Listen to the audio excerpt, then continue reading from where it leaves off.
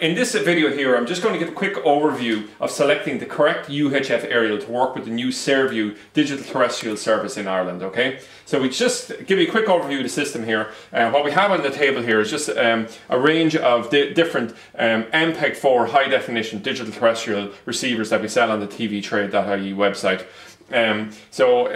You can just see here we actually have RT2 in high definition here. So we'd use this receiver here, both which by the way have media players built in conjunction with an input. I had to receive an input, and what's getting the input from would be a UHF aerial. So just in front of me here quickly, what we have initially here is, I'll just do a quick tilt here, is a UHF aerial here, okay? And this is a 10 element here.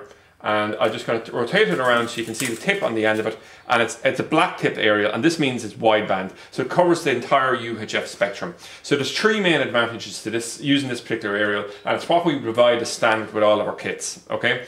Number one is it's a relatively low cost item.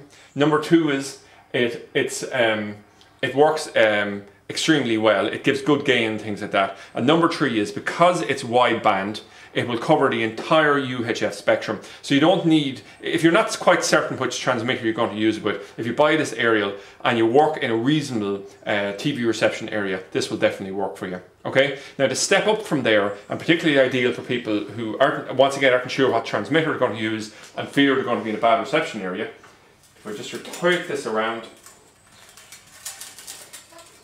to here, okay, this is called a grid UHF aerial. It's about 3 to 4 times the price of this other aerial here, but it has the advantage that it has a huge gain, and the grid on the back deflects away a signal. So if you had a lot of interference in your area, this will work well. This will give a high gain. It's probably the best area you can buy for this particular job, but the disadvantage is the cost, and it's also a little bit more bulky and unsightly. Okay.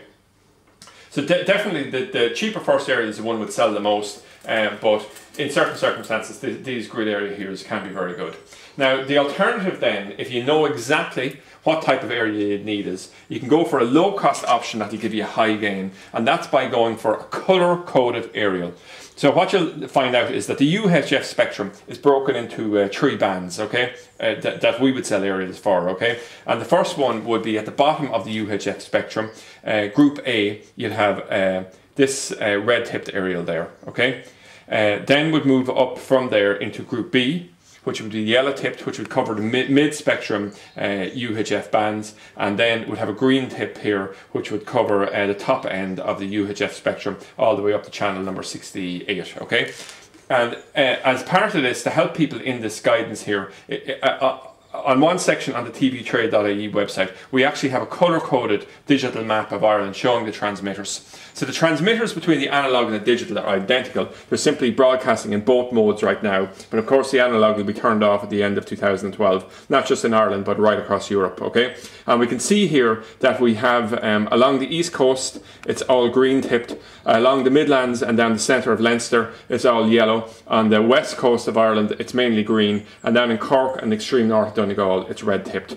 So in those particular areas, you could of course come along and use a wideband aerial, but if you were sure of the transmitter that you're going to be using, you could use green tipped. Now it's slightly complicated by the fact that there's a number of substations that we don't show on this thing here, and it slightly confuses the situation. But these are the main transmitters that we have in Ireland. So unless you're in a very bad reception area, undoubtedly the vast majority of people will be picking up from one of these transmitters. So hopefully anyway that gives you an overview of it. You know, all the aerials that we sell on tvtrade.ie are digital compliant.